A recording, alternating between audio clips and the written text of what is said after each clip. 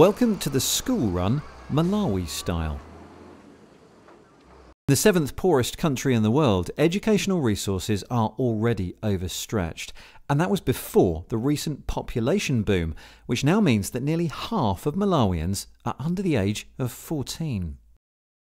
There are a huge number of children in the classroom, 90 per teacher on average, and in some schools there are classes of 300 or more. This is the solution, at least according to one charity. It's something called the 1billion app.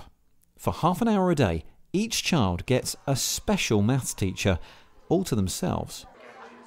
It's been developed by Andrew Ash, who, with his long connection with Malawi and his business developing language teaching apps, thought this might make the difference.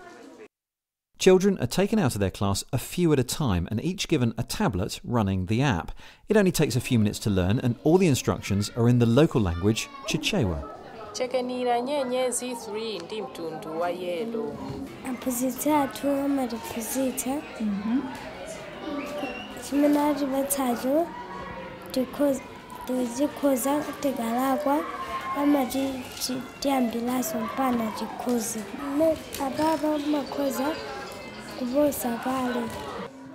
The app assumes kids have had no previous formal maths learning, and crucially, each can progress at their own rate. Learning is broken down into fun tasks and easy steps, and there's a test at the end of each level. If you pass, you get a certificate, and you can move on to the next. The kids in the small groups trialling this program have found in a short time their scores are not simply improving, they are rocketing. Now, this project is a little different from the similar schemes we've seen before because it caught the attention of researchers at Nottingham University in the UK, and they wanted to try a little experiment. Back home, they decided to test out the app they'd seen in Malawi on children in this Nottingham school. After translating the app into English, it was handed out to these 4- and 5-year-olds here at the Dunkirk Primary School. Group learning was carried out in the same way as in Malawi, daily 30-minute sessions with their progress monitored. Now in Malawi, the choice is an app teacher or almost no teacher attention at all, but surely here, where schools have far more resources, this app wouldn't make that much of a difference. Well, it turns out it did. Nottingham University's study found that 6 weeks using the app accelerated the maths learning of these children by between 12 and 18 months. So what was incredible about this was that in both countries we saw the same gain. 1 week of working on the iPads for 30 minutes a day led to 3 months of formal education. I mean, that sounds incredible. How did you feel when you saw those results? Well, we were amazed. One thing that the Malawian and British children have in common is that neither started with any formal maths learning. That seems important, but why did it get such good results? So one of the reasons I think the app works is that the children get immediate feedback on getting a question right. If they don't get it right, they can't progress. But when they do get it right, they get a big yellow tick and they get a nice ping. And that immediate feedback is really rewarding to the children.